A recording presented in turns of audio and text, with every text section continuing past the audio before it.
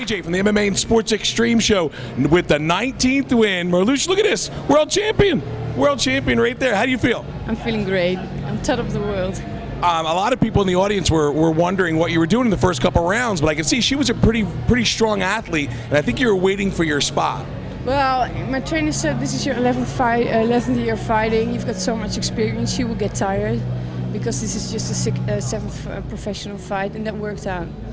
I thought it was great. I mean, I thought that about the end of the 3rd round, you started using more knees, started to take some of her wind away, and then eventually you could finish it in the 4th. Yeah, but I was also sick in my preparations. I had an ear infection, and before that I had flu and fever and everything. So I trained really hard for it, but it was also a little bit of my condition too. Well, you can tell you're in shape, and the MMA and Sports Extreme Show fans out there's a lot of ladies, a lot of girls training in Almeida's gym and Bowen Studios and Maxercise. What could you give them some advice about their training as they move towards the cage?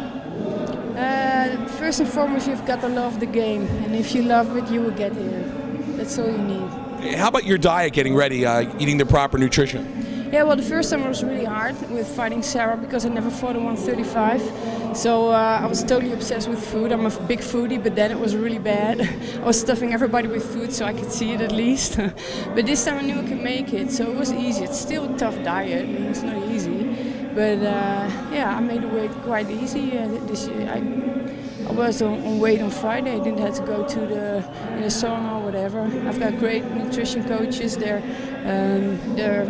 specialized in bodybuilders. So they're from the Netherlands, Andrew's Gym and Rhino Gym.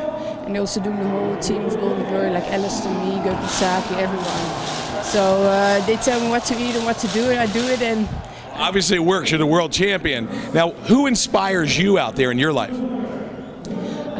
In fighting, it was always Lucia Rijker. She was the first woman who I saw. She's a really badass.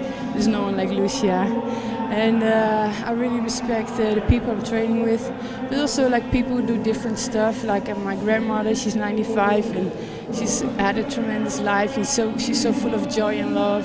Strong people who really care about other people. That are the people I respect. And then other people who are in hospitals taking care of others. People like that, school teachers. Excellent. What is up next for your career?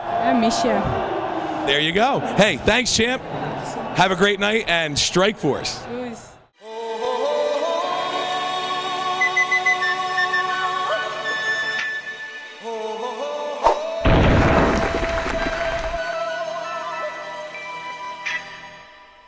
Everybody was kung fu fighting.